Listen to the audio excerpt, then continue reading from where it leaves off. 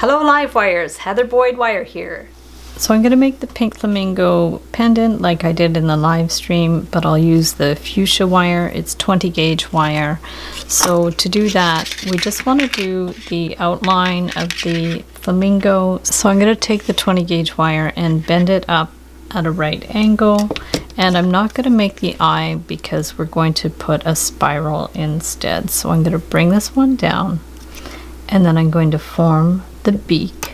So we're just going to bring that one down here, and then I want to bend it back with the flat pliers and just give it a little pinch, and then we're just going to take this one, take the round pliers, bring it around, and then just form the head, but make it quite round so we'll have room for a spiral. And then we're going to bring this one around. And again, I'll put the templates, a link to the templates in the description. For now, I'll just trace pretty well what I did on the live stream. And we're going to bring this one around. And then we want to form like a little bit of a belly. So we're going to take this, bring it around, and I want to just do a loop so I can dangle the legs. So we're going to make a little bit of a loop, and we're going to bring this one up to finish the belly, and then we're going to take this and just bring it down to form the tail. So this one's going to come down like that, and then we want to bend it up. So we're going to decide how long we want the tail to be and just bend it towards the front, and then we're going to bring this one around and start to curve it around to form the wing. But what we want it to do is we want to make it a little more spirally. So I'm going to take this, bring it around, and just see, first of all, if that's in a good position. You can make it a little bit longer if you want. So we're going to bring it around here.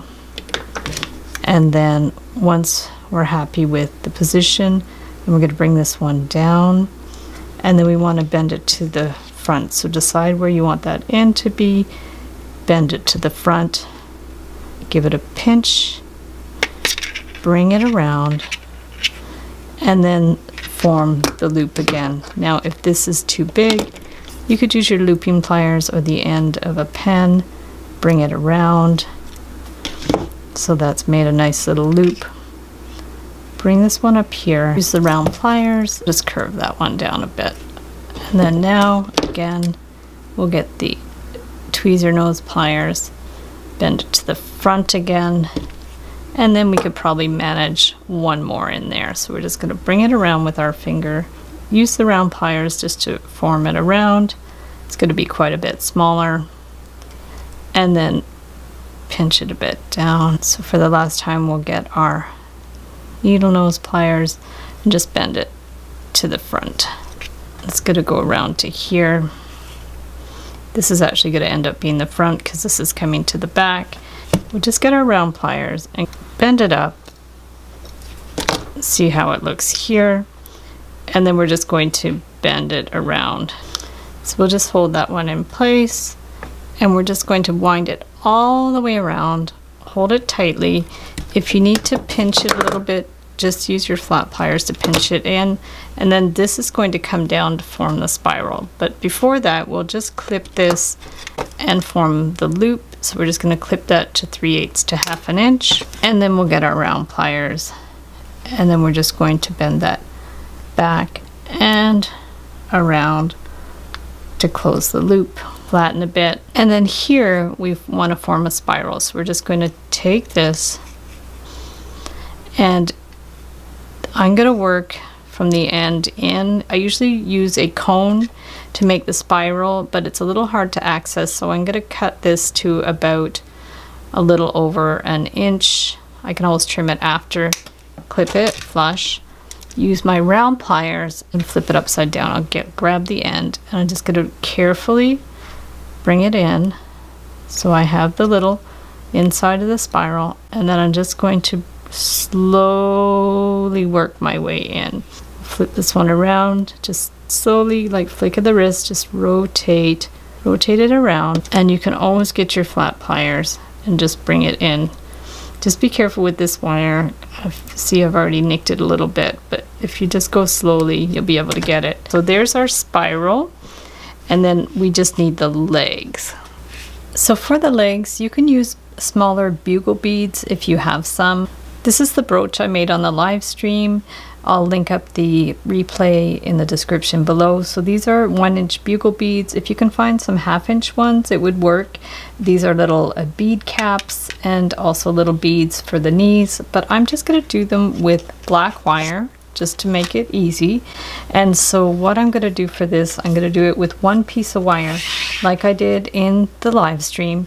So I'm going to leave a couple inches here, just bend it back, and I will do like a little circle, turn this one around, and cut these to about the same size. I guess you'll need about 6 to 8 inches altogether. Trim that one. And then take the flamingo and just stick this in the loop that's there. This wire is very soft. I would advise using a stiffer wire. So we're going to bring this one in and then just bend that one down so they're both sticking down. And then I'm just going to hold this in place, and then this one gets bent back and this one straight down.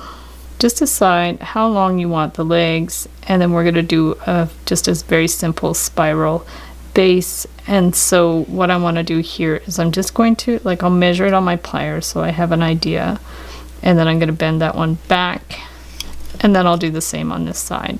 I'll just measure. You can get a ruler if you need, and I'm just going to bend it back. So now we have where we're going to start the foot part. From there I'll do the cone method I have of making spirals, which is I just hold it on a cone and bring it around a couple of times.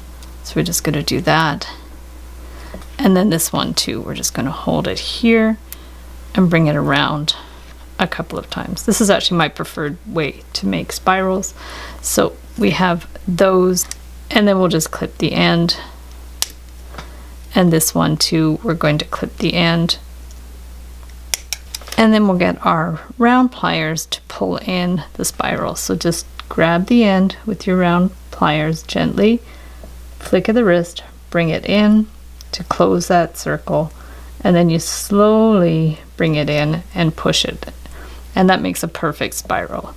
And then this way too, we're just going to take the end, bring it in, make sure that little loop is closed, push it in, flick of the wrist, and then we're just going to, same thing, push it down. And then to make sure it holds flat, just pinch it down with your flat pliers. So now we have to bend the legs. So at the halfway point, if you have a ruler, go for it. And we're just going to take this halfway point and just bend it over. So we're just going to bring it over here, bend it, close that up, push that one over a little bit if you have to, bend this across, and there you have your super funky flamingo. His legs are a little big, but he's super fun. So thanks so much for watching the video. Give it a big thumbs up if you liked it. Be sure to subscribe to my channel for lots more wire art and jewelry making videos. Hit the notification bell to be notified when I go live and when I post new videos. And if you'd like to share photos of your wire art and jewelry, be sure to join the Wire Makers Club on Facebook. And if you'd like to check out our work on Etsy, my husband and I specialize in custom wedding cake toppers and funky jewelry. I also have a mailing list, so if you'd like to submit your email, I will send you my free Wire Art Essentials ebook. So thanks again for watching, and we'll see you the next time.